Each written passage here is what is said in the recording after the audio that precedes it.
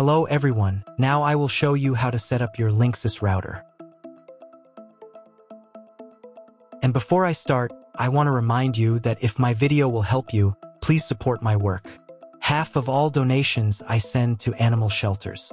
All details are in the description down below.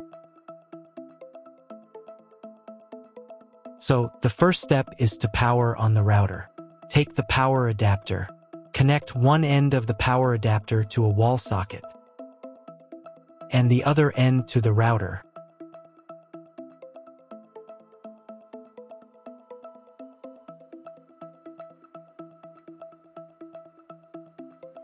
Then press the power button. Once it's on, an indicator will light up. It may take a few minutes for it to completely turn on. Next, connect the cable from your broadband provider or from your modem to a special internet port. This port is often called WAN and is usually a different color. Each cable should be inserted until it clicks into place. Now you need to reset the router back to its factory settings. Press and hold the router's reset button for 10 seconds. Wait until the lights on the router start to flash. Sometimes, this button is located inside the router casing to prevent accidental presses. Use a thin object to push it down.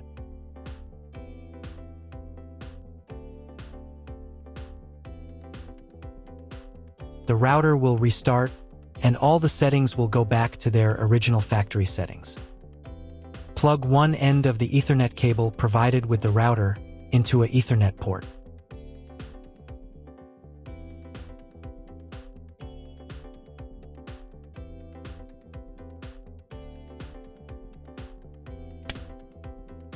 Plug the other end into your computer or laptop's Ethernet card. Please wait a few minutes for connection. Great, the router is now connected to your computer. Now you will need to set it up. But before we begin, I will demonstrate an alternative way to connect the router if you don't have an Ethernet cable or your computer doesn't have an Ethernet port. Just connect the router to the power adapter and the cable from your internet provider. This will enable Wi-Fi. If the router is new and has never been configured, the Wi-Fi network will be named as your router. Your router has a unique Wi-Fi network name and password that is printed on a label.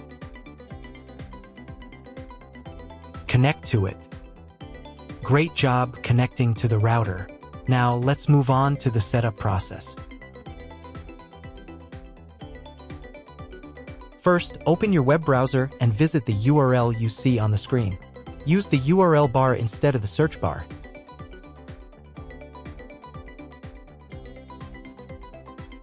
At the beginning, you will see a form with a login and password. Usually, it is admin and admin.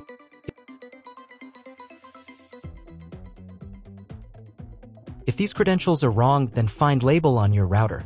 The credentials are often printed on the bottom of the device.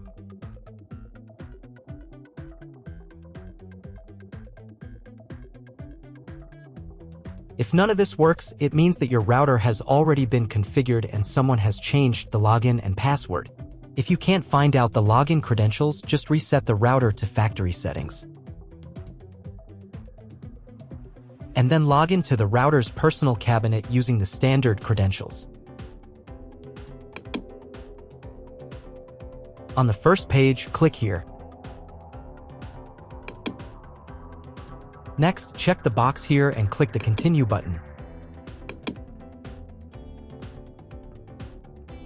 Then click OK. If your router settings do not look like mine, it means that your router has a different firmware. I made a video for every firmware type. You can find all the links in the description down below. I want to warn you right away that there are many firmware versions and they may differ slightly. But don't worry, you will succeed, just watch the video and follow the instructions. So, on the Setup tab in the Language section, you can select the preferred interface language. In the Internet Setup section, select the Internet connection type. Usually, it is specified in the contract with your broadband provider. If you're not sure what your connection type is, select this one. It's the most common option.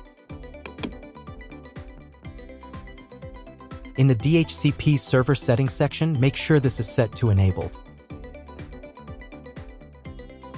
And in the time settings section, you can change your time zone. Now save the settings.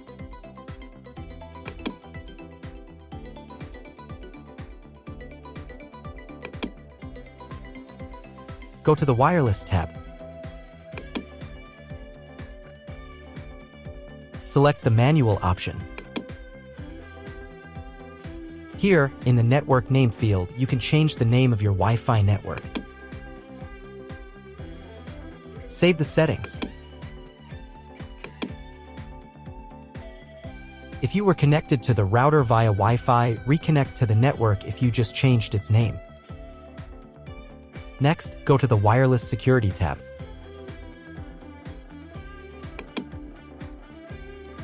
On this page, choose the security mode as I did.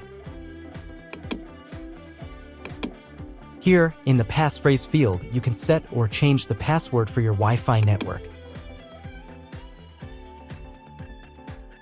Save the settings.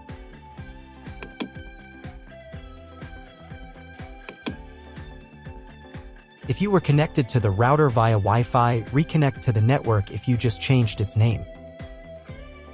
Next, go to the Setup tab and reboot the router.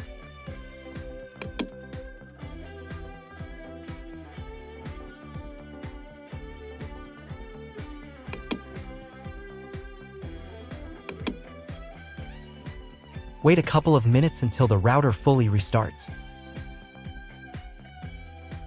Now check if the internet is working. Just try Googling something. If the internet still doesn't work, try cloning your MAC address. To do this, go to the Setup tab. Open the MAC address clone section. Here, click Enabled.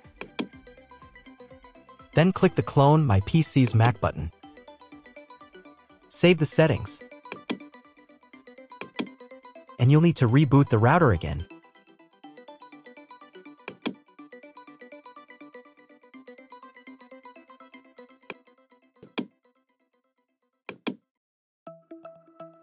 Now check if the internet is working.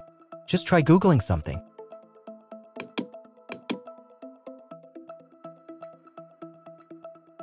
If internet still doesn't appear, contact your internet service provider. He will tell you what type of connection you have and what other settings you need to do.